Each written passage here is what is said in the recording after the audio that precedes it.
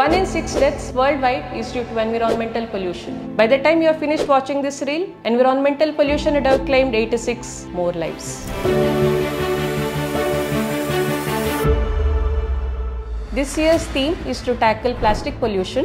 It is our goal to reduce plastic consumption or plastic utilization in our daily lives, like in personal care products, water bottles, tiffin carriers or children's toys. These plastics eventually will lead into environmental pollution, and as microplastics, they cause health hazards in us. As we see in our daily practice, there are many patients who come to the hospital with many types of cancers. They would have consumed microplastics unknowingly in the form of marine life or seafood which have consumed these microplastics, or the food containers or plastic water bottles or hot food which they carry in plastic containers. These are all carcinogenic. They can cause cellular damage which can lead into many types of cancers. So our goal is to reduce consumption of microplastics in various forms. Not just today, but every day we must act. Every single day we have a responsibility to protect our planet, our health. No earth, no us.